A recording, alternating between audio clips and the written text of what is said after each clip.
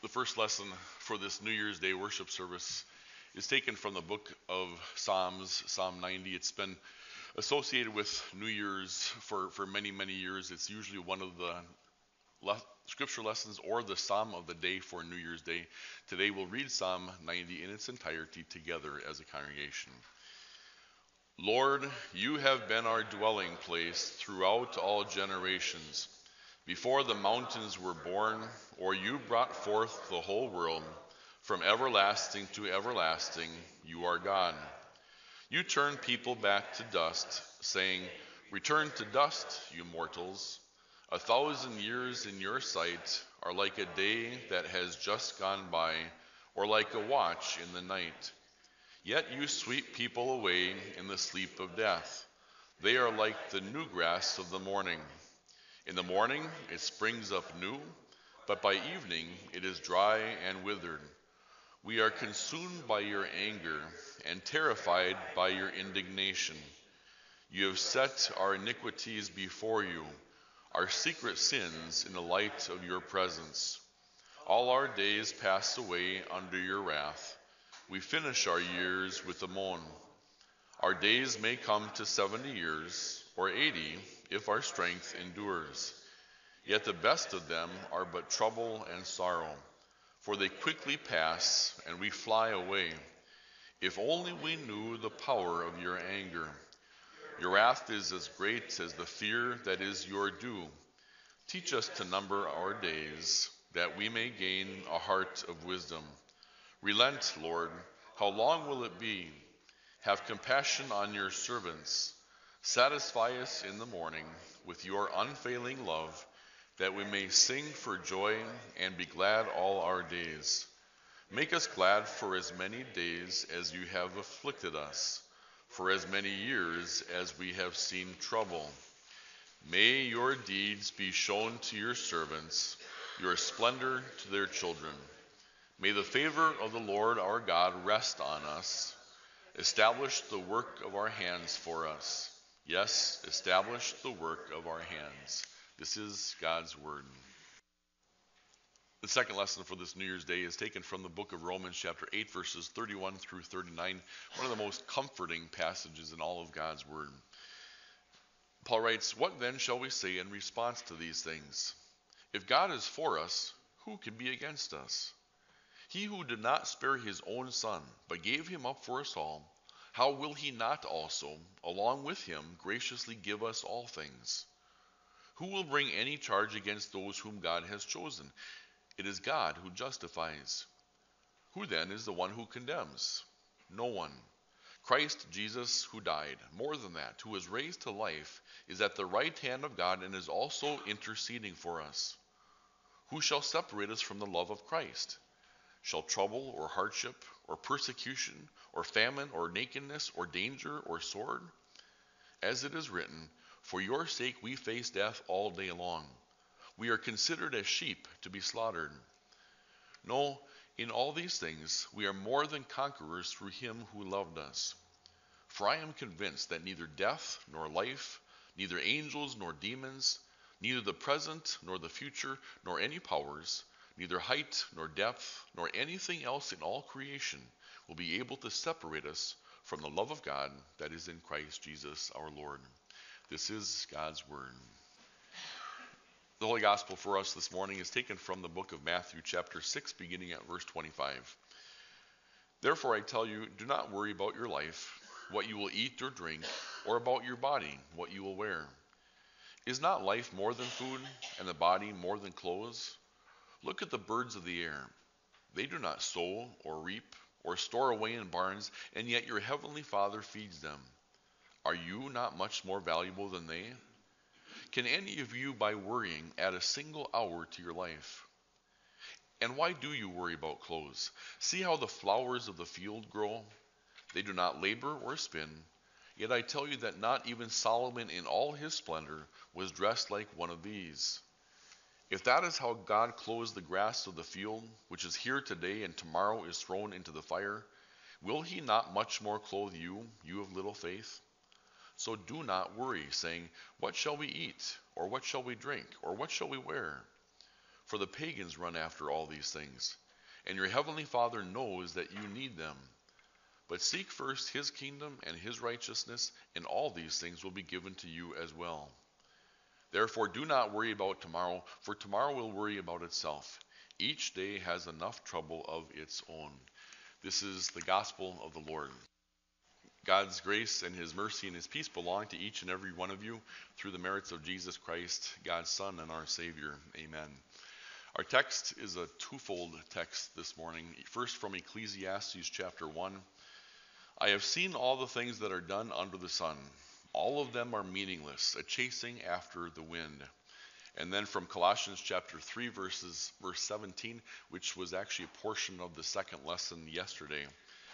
And whatever you do, whether in word or deed, do it all in the name of the Lord Jesus, giving thanks to God the Father through him.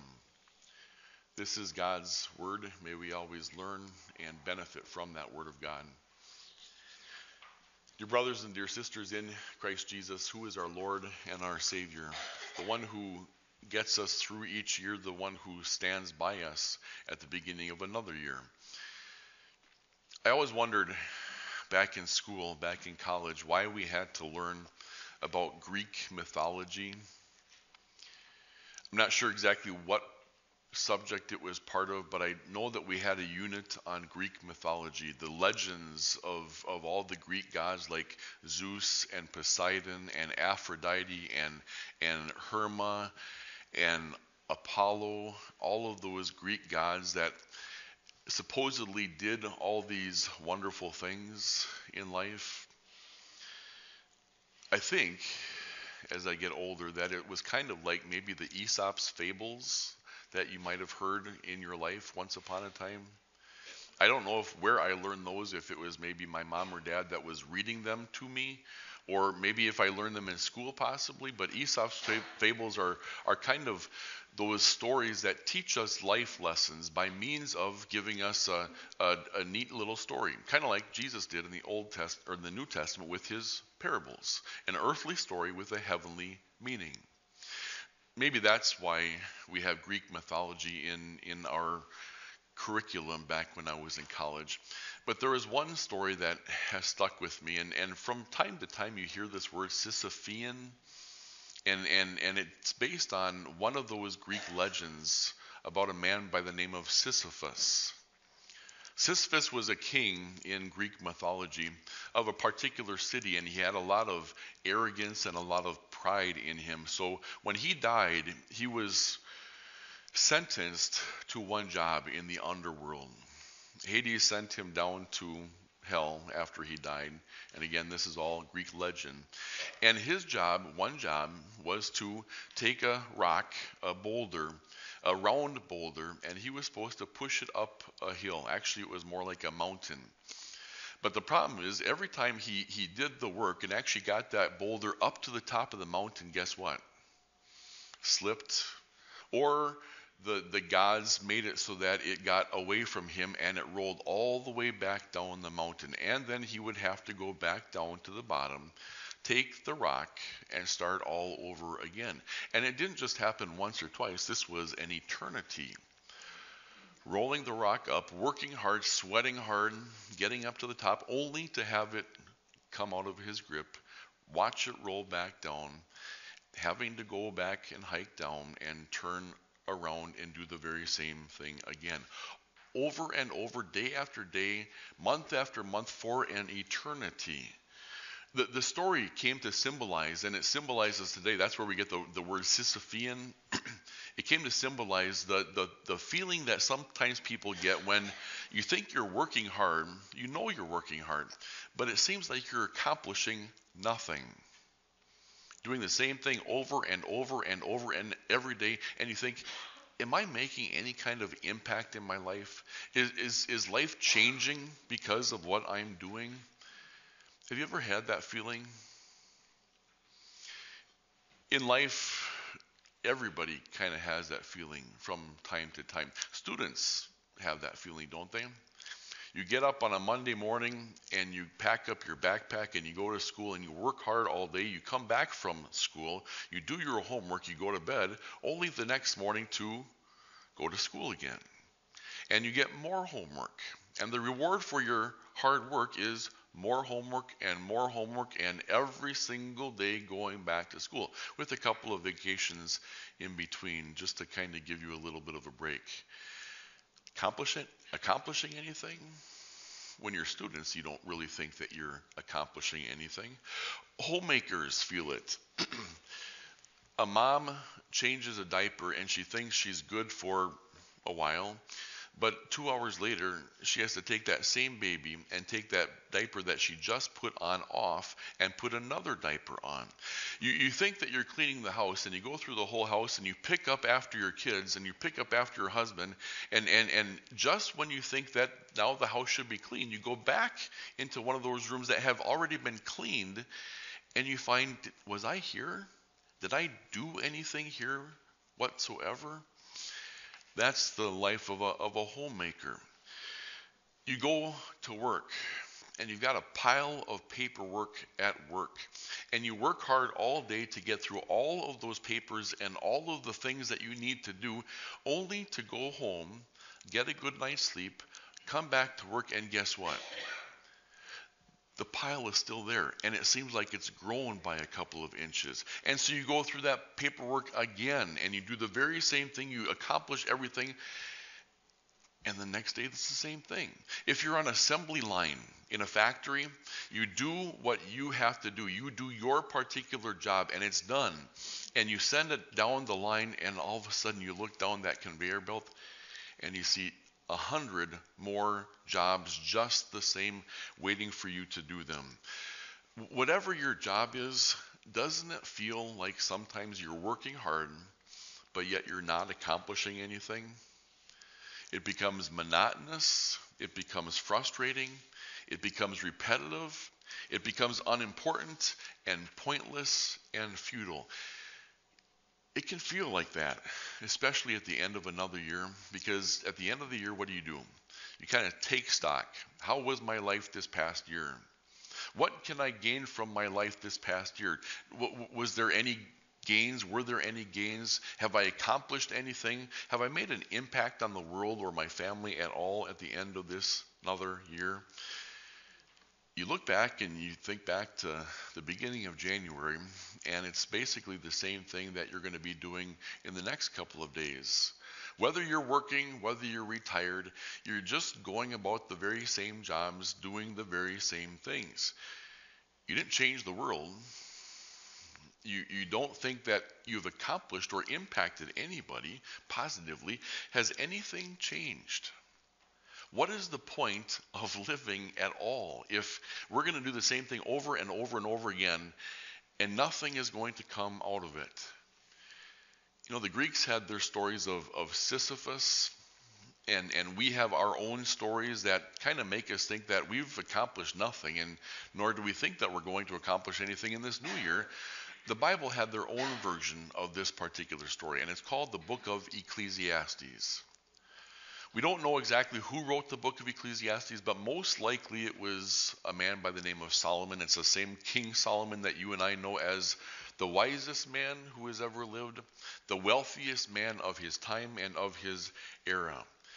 As the wisest man, as the richest man in the world at his time, he had everything that money could buy. He did anything and everything that money could buy. He had every experience that money could buy. And yet, at the end of his life, he looks back at everything and he says, you know what? Everything that I've done is meaningless. Go through the book of Ecclesiastes for those 14 chapters, and you'll find that word meaningless over and over and over and over again. Meaningless. Everything is meaningless. Life under the sun is meaningless. He looked at all the things that he thought that he accomplished, and King Solomon, the king of this nation, great nation at that particular time, Israel, he considered it meaningless. After a lifetime of, as he says, toiling under the sun, he doesn't think that he has accomplished anything. And you know what? He's absolutely right. He hadn't accomplished really anything. And the legend of Sisyphus is right as well. If you see your life as existing apart from the Lord. If you think that your life is simply going to be wonderful and impactful and meaningful, and you think that you can do that apart from the Lord, apart from God, then yes, you're going to fall into that same trap as Solomon did, and as Sisyphus did, and as sometimes we do in our own lives, thinking back then and saying that we've accomplished nothing. But if you see your life as an important cog in the life of God's people, then you can't look back and say, my life has been meaningless and my future life is meaningless as well.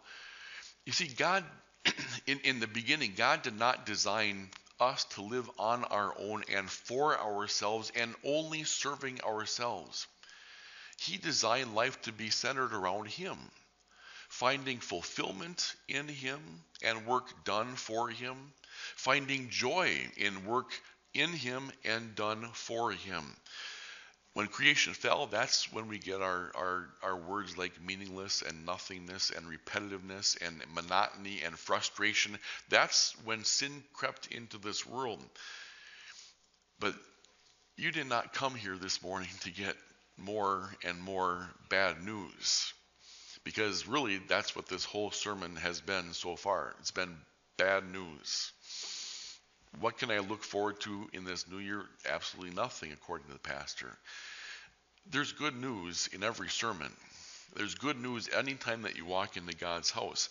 And the good news that overwhelms that feeling of frustration and meaninglessness is the good news that we hear that happened 2,000 years ago, when God sent His Son into this world to do for us what we could not do for ourselves, to give us hope when there was absolutely no hope, to give us a future when we had no future, to look back at the past and say, what we did in Him, that wasn't nothing, that wasn't meaningless, that wasn't futile, that was something for Him. He goes on and He sends the Holy Spirit into our lives, giving us faith in what Jesus has done for us, and reminds us of not what King Solomon says in Ecclesiastes, but what St. Paul says in the book of Colossians. Whatever you do, whether in word or in deed, do it all in the name of the Lord Jesus, giving thanks to God the Father through Him. Paul says it again. He says, whatever you do, if you're eating or if you're drinking, if you're working, whatever you're doing, do it in the name of the Lord Jesus Christ. Paul even makes a more impactful statement in the end of 1 Corinthians chapter 15. He spends 50-some verses talking about the resurrection of Jesus, and then at the very end of 1 Corinthians 15, he talks this way. He says, therefore, my dear brothers and sisters, stand firm, let nothing move you, always give yourselves fully to the work of the Lord, because you know that the labor in the Lord is not in vain. Not in vain. Not worthless, not futile, not meaningless, not pointless, not any of those words that we've used so far. In our journey of life, when we're working for the Lord, when we do things our best for the Lord, it's not any of those things. It is meaningful, and it's the opposite of futile. Does your life have purpose? Does your life have meaning? Does your life, your work, have value in the whole scheme of things? Absolutely. When you're doing it for the Lord God, who gave you everything in this life and also for the next life. When you set your sights on things above, more so than the things of this world, God will bless your efforts. This new year, may that again be your goal. To eat and to drink and to work and to play and to do everything in the name of and for the Lord Jesus. Thankful for what He's done for us, and that will ensure you a meaningful, happy new year. Amen. The peace of God, which goes beyond our understanding, will guard and keep your hearts and your minds in the true faith in Christ Jesus. Amen.